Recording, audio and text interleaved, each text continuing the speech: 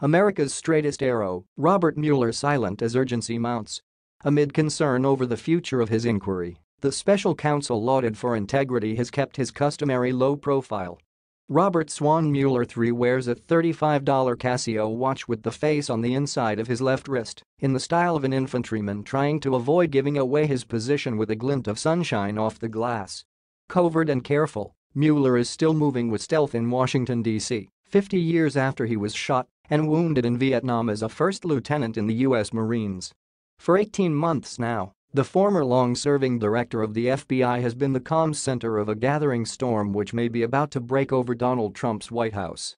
During an exhausting period of perpetual leaks across D.C., the office of Special Counsel Mueller has stood apart, seemingly impervious and watertight.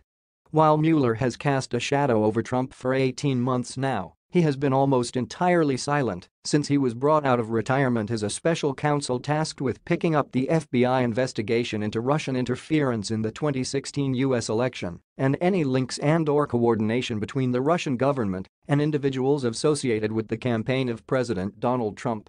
Mueller's silence has led to intense scrutiny of his personal appearance, that watch, steely hair parted on the left with scrupulous accuracy, his pinstriped Brooks Brothers suits, the white Oxford button-down collar shirts, always paired with dull geometric print ties.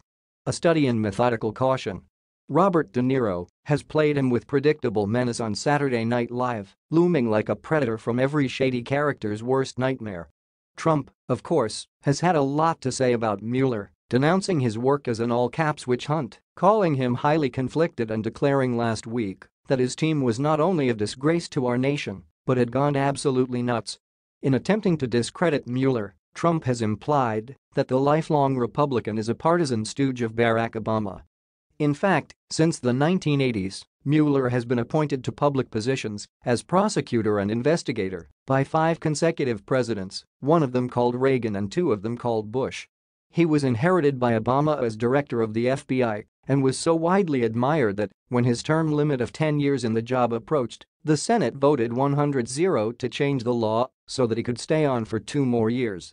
Garrett Graff, author of The Threat Matrix, Inside Robert Mueller's FBI and the War on Global Terror, interviewed Mueller for about 12 hours for the 2011 book. He said, "He is probably America's straightest arrow, very by the book, very professional." The word integrity seems to be almost sewn into the fabric of his pinstriped suits.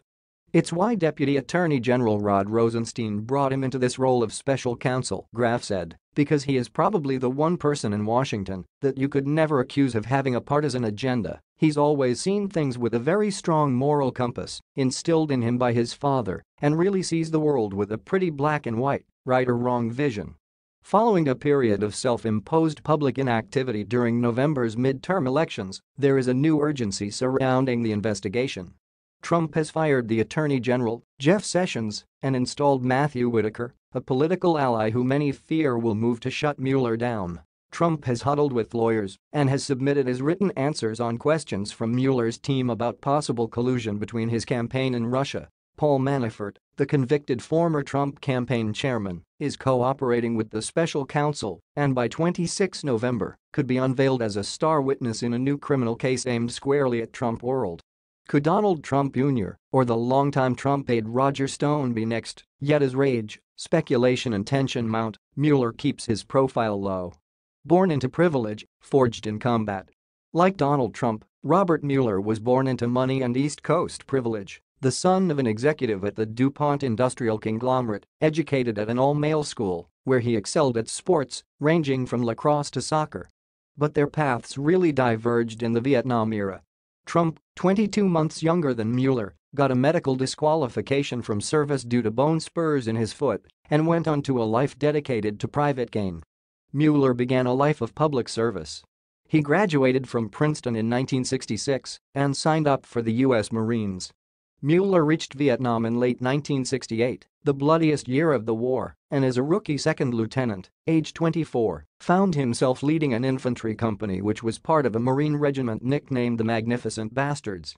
Graff recently pieced together Mueller's untold Vietnam story for Wired magazine after contacting 140 members of the unit and told how Mueller was decorated for valor after rescuing injured Marines under heavy fire. The commendation for Mueller's Bronze Star read, Second Lieutenant Mueller's courage, aggressive initiative and unwavering devotion to duty at great personal risk were instrumental in the defeat of the enemy force. Months later, after he was promoted to first lieutenant, Mueller was engaged in a close firefight. Graf wrote, the incoming fire was so intense, the stress of the moment so all-consuming, the adrenaline pumping so hard, that when he was shot, Mueller didn't immediately notice. Amid the combat, he looked down and realized an Alaska .47 round had passed clean through his thigh. Mueller kept fighting. Mueller has spoken only once in public since taking on his role heading the Russia investigation. In May 2017, 12 days after accepting the special counsel role, he gave the commencement address at Tabor Academy, where his granddaughter was one of the students graduating. He spoke of the lessons of service, which he said he had learned from his family, his Marine Corps family, and his FBI family. Setting himself, perhaps unwittingly, as the polar opposite of Donald Trump, Mueller urged the students to act with integrity and honesty. You can be smart, aggressive, articulate, indeed persuasive, but if you are not honest, your reputation will suffer, and once lost, a good reputation can never, ever be regained. Mueller came back from the war, went to law school, became a federal prosecutor, and worked his way up to become head of the criminal division at the Department of Justice.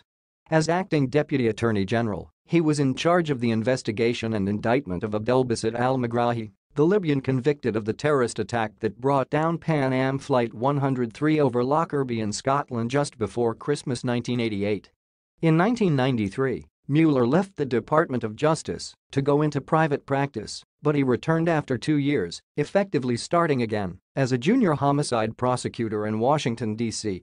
Within 6 years, George W. Bush had made him head of the FBI, and 1 week after he took the post, the 9/11 attacks on New York and Washington happened. Mueller had to change the FBI from a domestic law enforcement organization to an international intelligence agency whose first task was to prevent the next attack. While he is lionized, Mueller has flaws and has acknowledged mistakes. In a long onstage interview in 2015 with the journalist Aaron Harber, he spoke about his failure to delegate and admitted that he micromanaged the FBI's anti-terrorism operations. He has also conceded that he lost control of moves to modernize the computer records of the FBI, which were delayed and over budget. When you look at the criticism that he faced as FBI director, his strength was the same as his weakness: hard driving and not one to entertain a lot of dissent or dissension, Graf said. He will debate decisions, but once a decision is made he will push forward. You can see that he was never, at the FBI, a warm and fuzzy leader.